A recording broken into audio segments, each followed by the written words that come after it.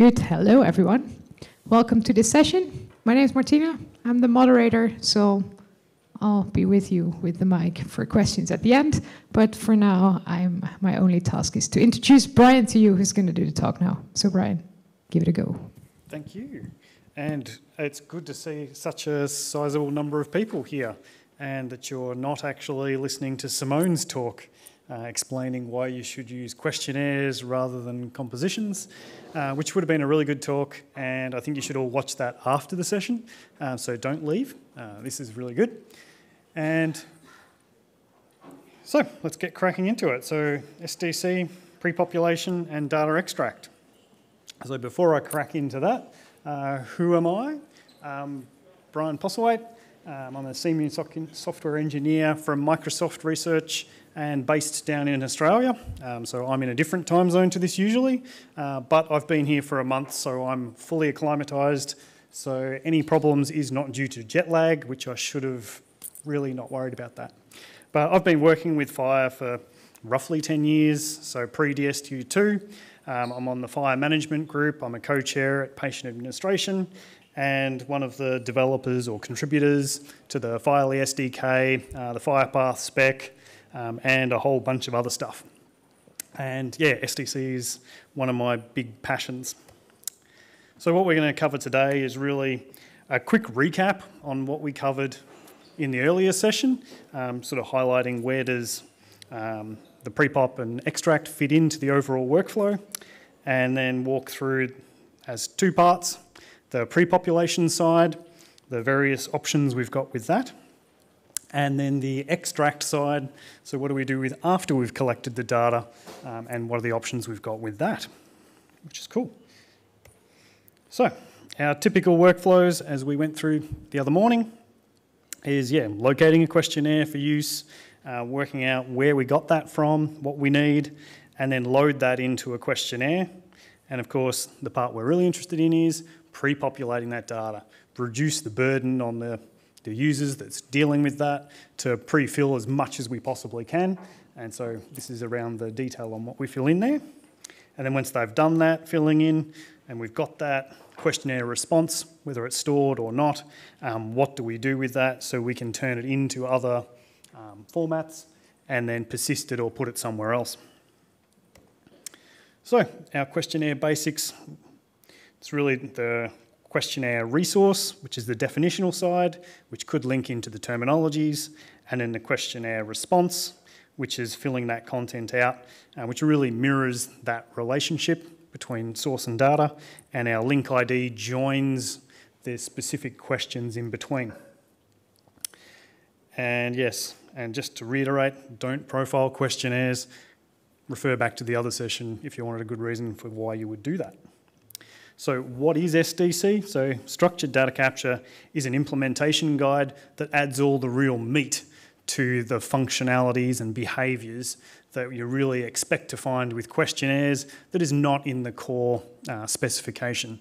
So we wanted to put that in a separate guide rather than in the core spec, so we could iterate on that and make it a lot more capable at a faster iteration.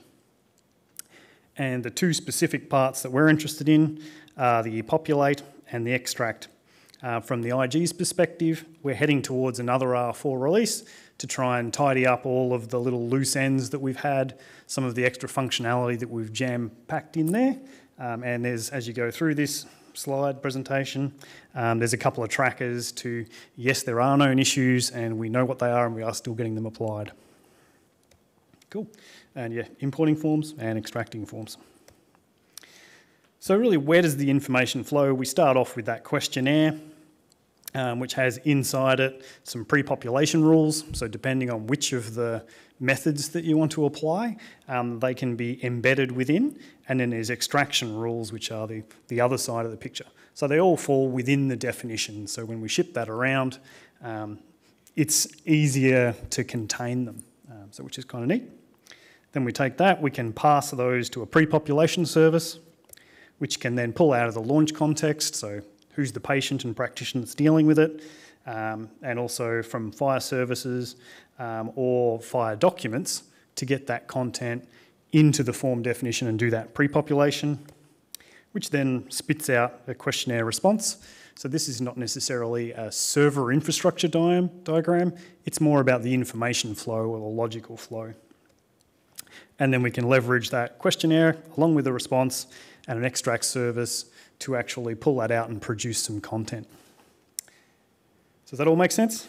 Yep, excellent. So we're all on the same page. So we'll dig into the questionnaire pre-population stage. So it's all in the spec, so I'll click through that. So this is the actual form pre-population, big page. Not going to try and go through all of that right now because that's the whole point of the presentation. We really have the populate operation and it covers observation, expression, structure map. So when you want to get that more detail, there is the documentation in that as well. So this is really cool. So when we want to do the population, we require to have a context or a source of where is this information coming from.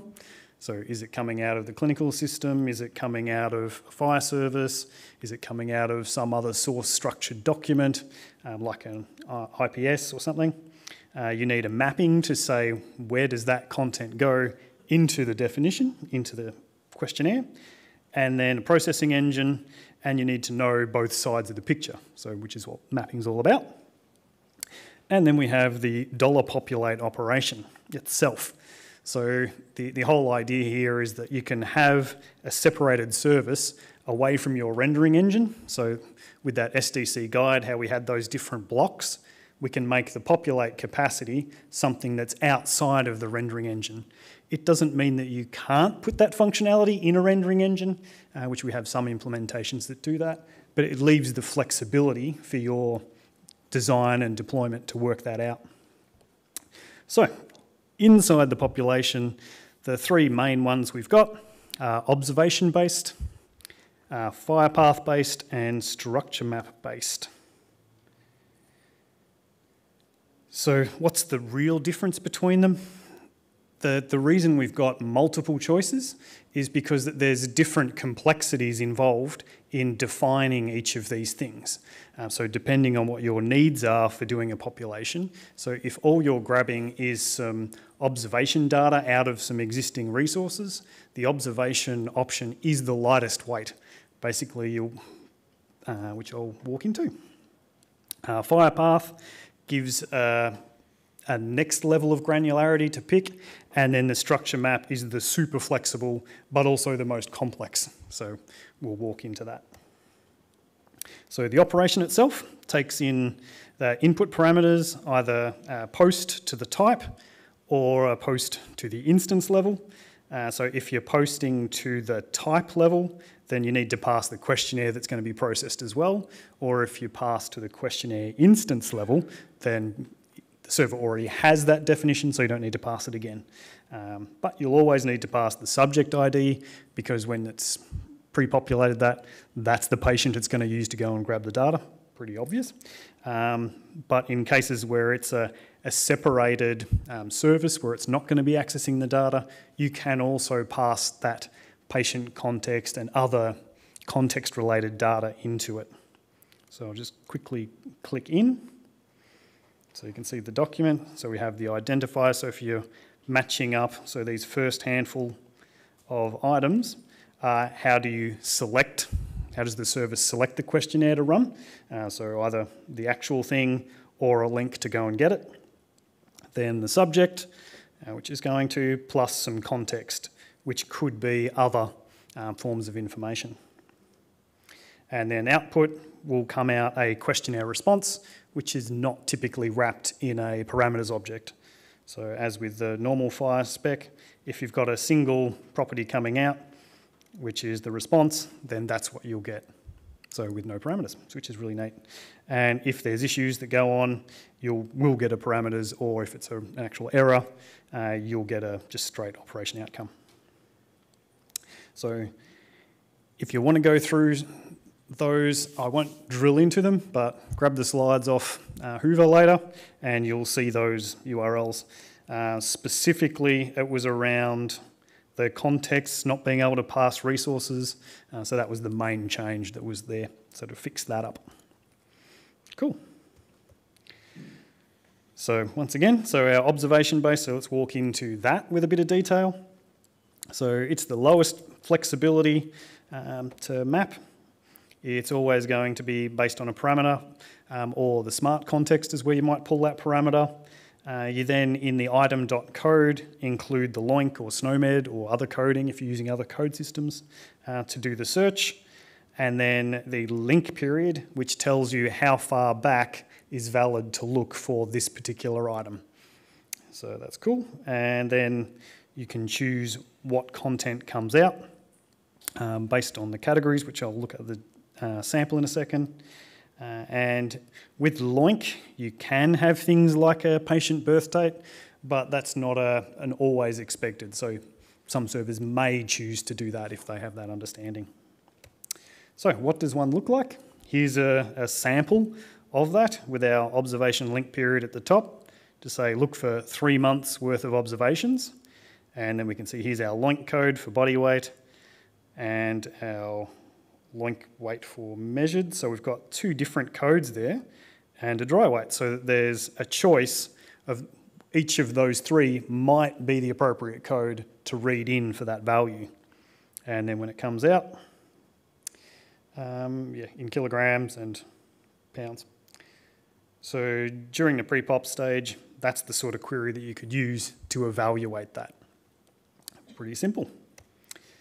So, fhirpath based. So once again, you start with that same context. This will come from extensions with launch context, which gives you the chance to say, I need the patient, I need the practitioner. So if you want to pull data from both of those, or I need an IPA document, those are the things that you can say, this is my requirement that you need. And then it gets littered with initial expressions that actually tag this question needs to read from that data source.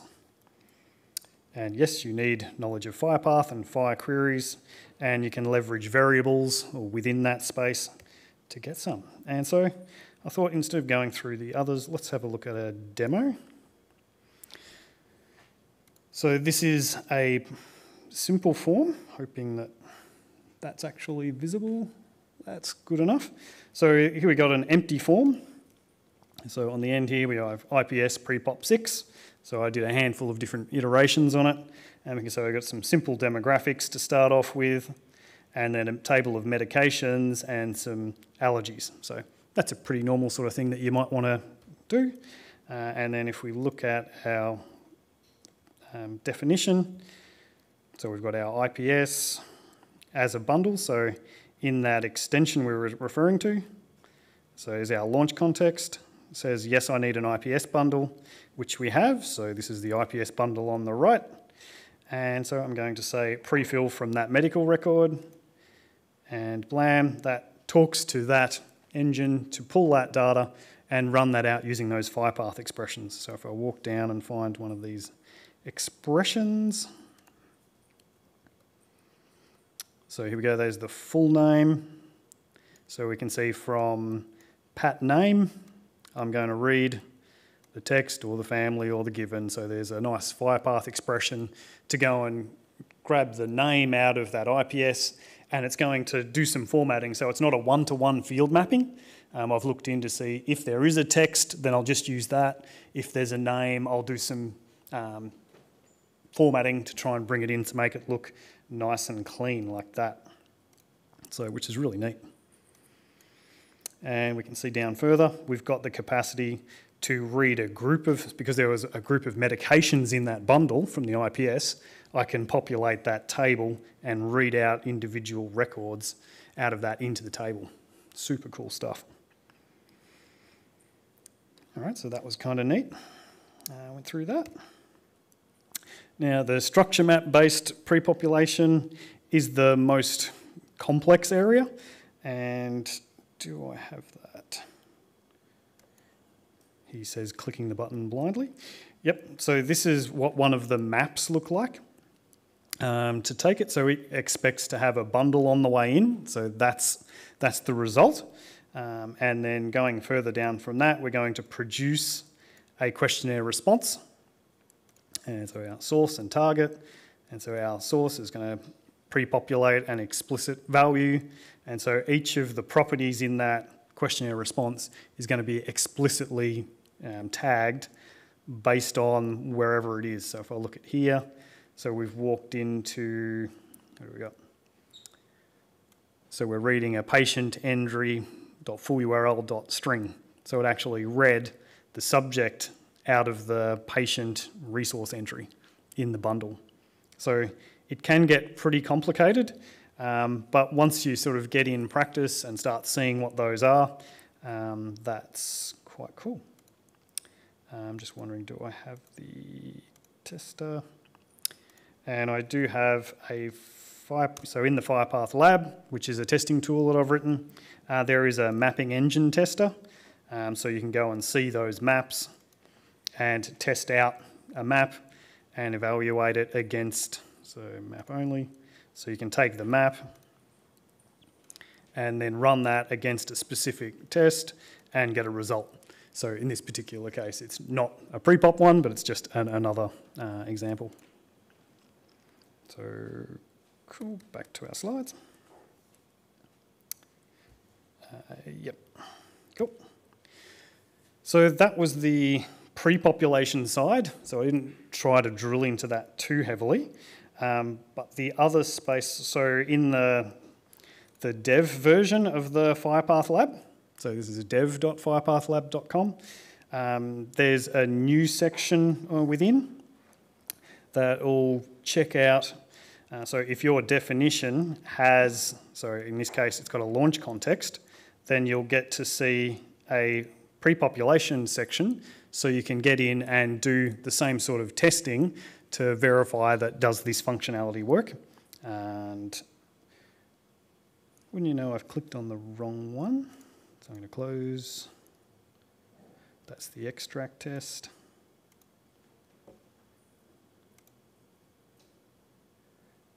Always getting the wrong one. I'll come back to those. So I'll come back to some of those tests.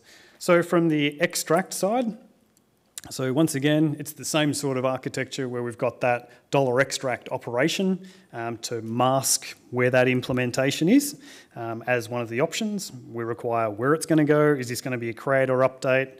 The mapping, the processing engine, and to do that mapping, you need the knowledge of the structures on both sides. And currently we have observation-based extraction, which once again is the simplest option, a definition-based, which is not fhirpath. So it's using the definitions inside structure definitions to understand which particular field out of a profile that does this data need to go into. And then, of course, the uber flexible StructureMap approach. And there's a fourth option that's currently being worked through, is a template-based approach. But I'll get back to that later on. So our extract operation, just the same. Our definition is either run on the questionnaire response, because remember this is running on the completed data, not on the definition, and it will get to the definition through the completed data reference, and it could be on an instance or the ID itself, the type. And then it'll come out as the response, which is typically a bundle, a transaction bundle. And yep, so there's a questionnaire response, input, get the parameters, and then we get an output. Or an operation outcome saying that yes, there's an error. Always expect that. So observation-based extractions is really as simple as including that LOINC or SNOMED or other codings that you want to extract, and then a tag in it to actually say, do the extraction on this particular property. So we'll go to a demo of this. So you'll note that all my syntax highlighting is gone in here at the moment. That will be back in the next week or so. I'm just glad it was working at all for today. It started working last night at about midnight, so I'm pretty stoked that that was deployed. It was working locally for the last week, and when I got on the plane, yeah, anyway, long story. So once again, it detects that yes, there is an extract tag within. So if I go through, we'll find a link period to say yes, and here's a tag to say this specific question, so these height, weight, vitals, will be extracted as an observation. So there's a little tag, mark that to say, yes, I would like to have that come out. And that's the only little bit of data that we've put into this questionnaire to say, I want this to be an extract. So that's super cool. So instead of getting all excited, let's actually say, oh, how's my weight going? We'll just pretend that it's that much. Apparently, I'm wearing my underwear or less. That's my worst nightmare in front of people, but let's not worry. 176. Apparently, my BMI is not calculating, but we'll ignore that part. And so we get that questionnaire response.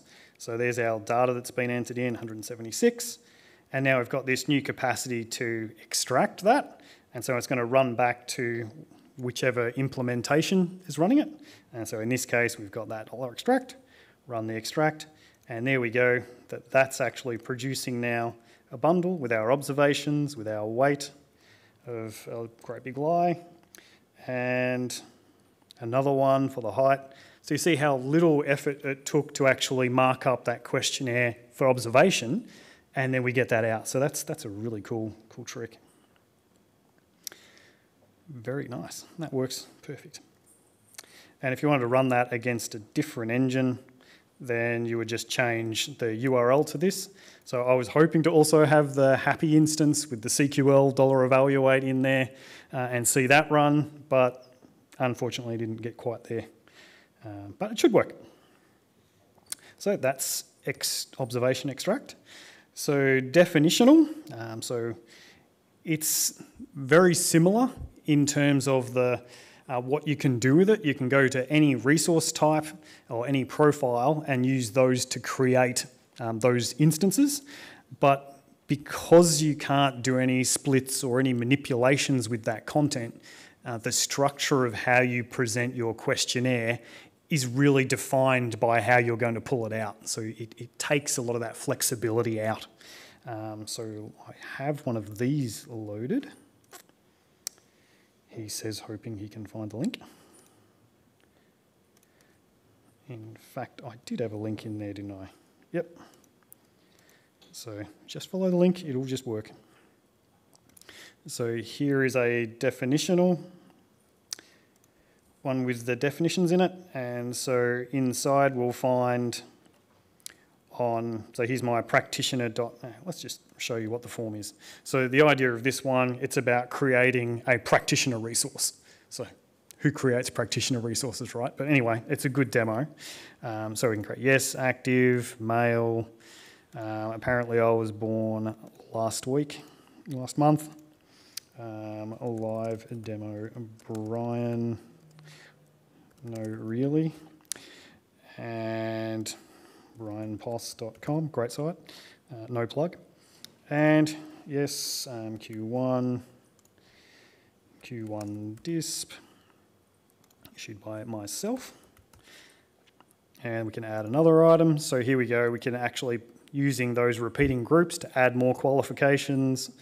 I'll add a Q2, sorry, did I? Add item. Q2, yeah, still me. And then we've got this third item, which is not associated with that grouping, so it's a separate group. And I'm just going to say this is ComCert, blah, blah, blah, issued by University of Minnesota, since that's where we are. And I can say show the response, so which will produce the sort of response that we'd expect to see, which is not that exciting. But I can go to my extract tab and I'll go and grab the other engine. So this is, and of course that's going to change, isn't it? All right, I'm just going to have to remember that's the engine. So this is an alternative engine that has the definition-based implemented inside. So totally separate code bases that have nothing to do with each other. We can run that. And there we see. So there we get our bundle with our practitioner. Live demo, yes, that's really me. It put my work other. So this all was based on those profiles for specifically. Now, interestingly, the qualifications, remember that there was 2 groups and then a separate group which was totally separate. And so because that group in the definition, each of those has come through, but I can see this one has a text in it, whereas these others didn't. And that was from fixed data in the profile, so which is really kind of neat. So if I go back and look at the definition, he hopes. So that is,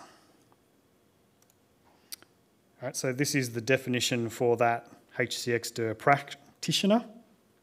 So we can see in there we've got our practitioner, it's all pretty ordinary. And there's extensions, referral methods, and classifications. And I was hoping to see, where is it there? So here we've got a slice for community 3, which is how we ended up getting that qualification with the fixed text of certificate community care. So by having stuff in the profile, we can get that back in, which is kind of powerful, but it's also really tightly bound to each other. So that's the other drawback there. All right, I'll step. Yep, so we covered that. Now the structure map is the last of those options for going through. And with that, so we also have another demo for that.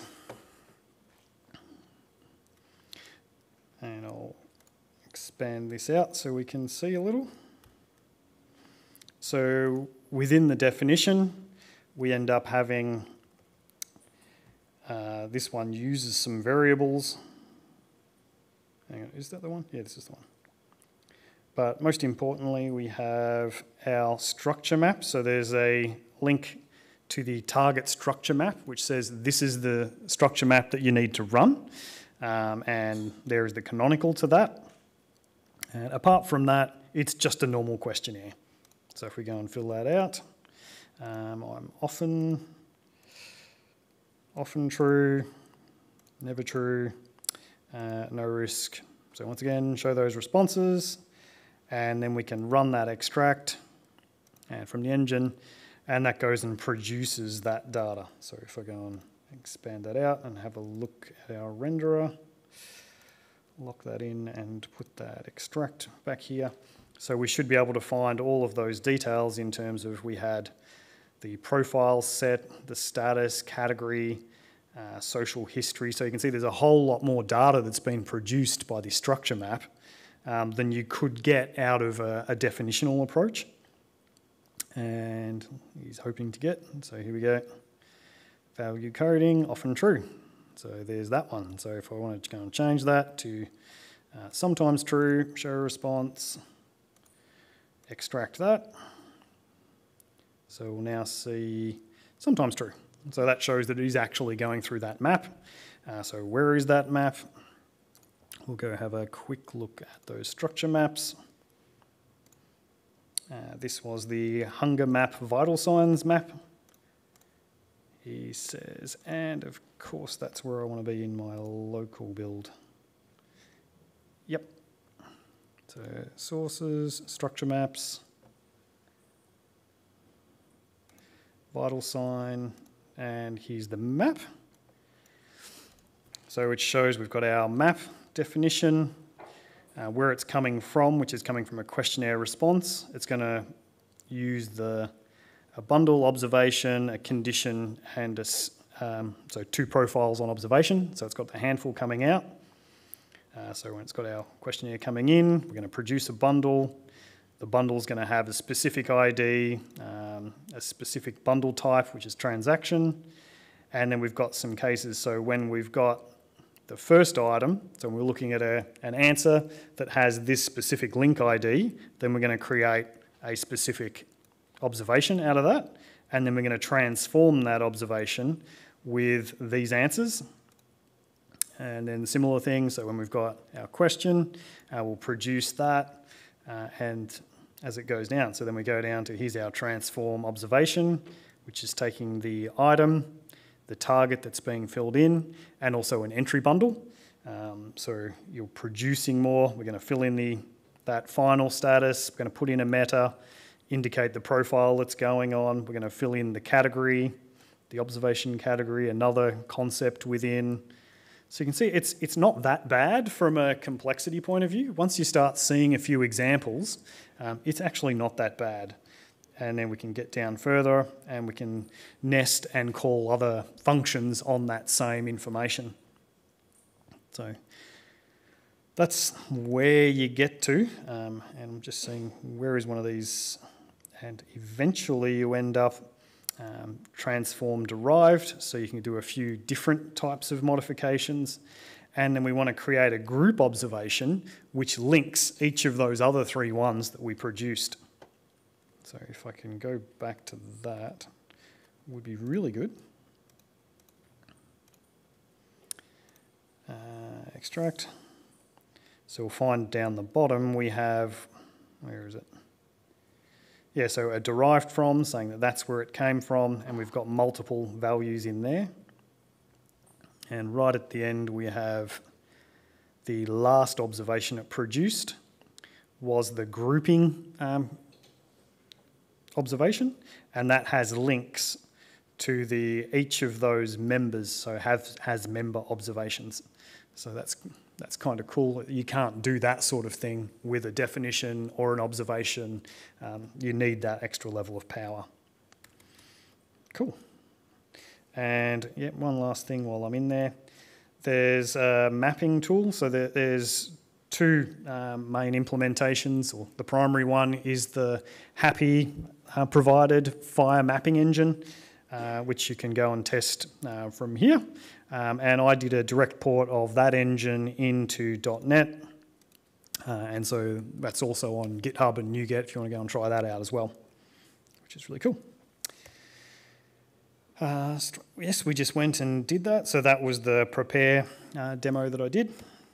And so the extract template approach, so this is really a work in progress that we had someone from the community come in and say, hey, we want to try this template approach where we take an existing resource, say a condition, and then we're going to mark that up with where the content comes from in the resource. So there's a link here to where that draft is at and the link to the Jira issue that's tracking it.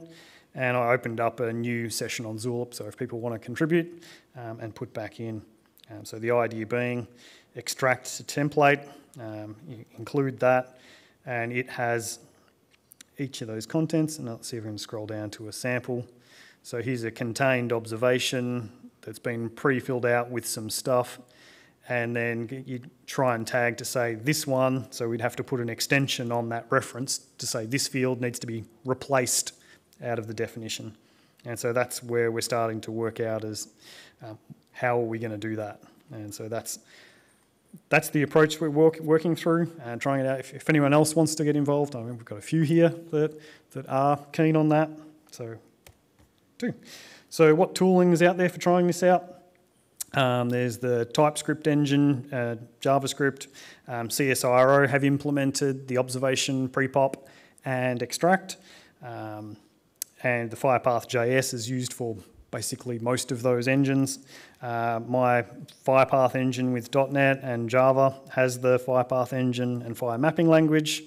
There's also a CQL-based $extract that I can't remember which group, sorry, that's providing, so I didn't get to test that today.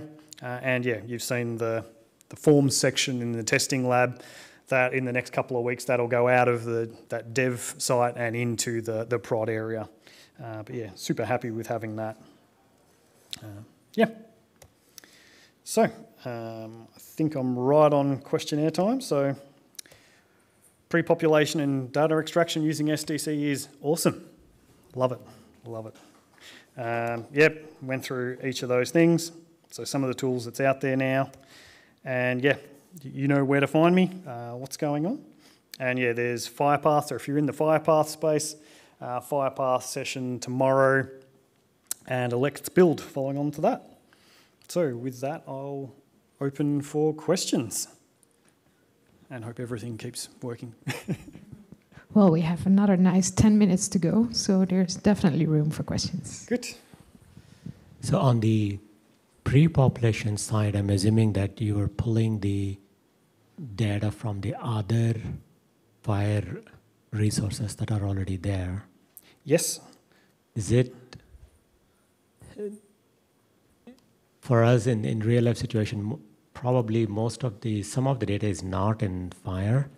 We may have to pull the data from different sources. Is it possible to allow or plug in or something where you can pull the data from other sources as well besides the FHIR? There's several answers I could give to that. The first one I'll give is, because we've got that $populate operation as separate to the FHIR definition, so you can hide that sort of stuff behind the standard $populate. So you could have some internal rules of your own and some other markup that you put in a definition that you understand, and then you can run that internally. But from a user that's using it, if they go and use your populate, it would work as though it was real FHIR. So the other answer I could give is the fhirpath-based approach. You can run fhirpath on other things than just FHIR, so it's not a FHIR-only spec. So you could pass it a CDA document, for example, or a CCDA, and then put fhirpath expressions expecting to navigate through that XML. You'd need to have a fhirpath that'll run across the XML, but those things exist. You can definitely do with the .NET fhirpath engine, and possibly with the happy one. If it's just a random JSON blob, you can use the fhirpath.js with that as well. So you've got, you can sort of mix and match a little bit. Does that sort of answer the question? Yep. Any more questions? Someone else? Yep, here we go. Thank you. Are there any tools out there for non-technical people to build questionnaires? Yes, so there's the, is Paul back there somewhere? Yep, I got you. So the National Library of Medicine has a forms builder that you can use. There's AidBox have just released one of theirs, and there are several others, but those are the primary ones. There's several renderers, so if I go to my local build and have another look back in there to that form tester, so you'll note that, yes, I've got the CSRO as rendering engine. I've got the LHC forms as rendering engine. So these are open engines, and AidBox's new engine. I'm just getting in there as well. So that's a bit of a work in progress, but that will appear. And there are others as well. Yep. And you probably saw my other session we're trying out with the natural language or AI chat to go and create some stuff, which is kind of neat. Yep.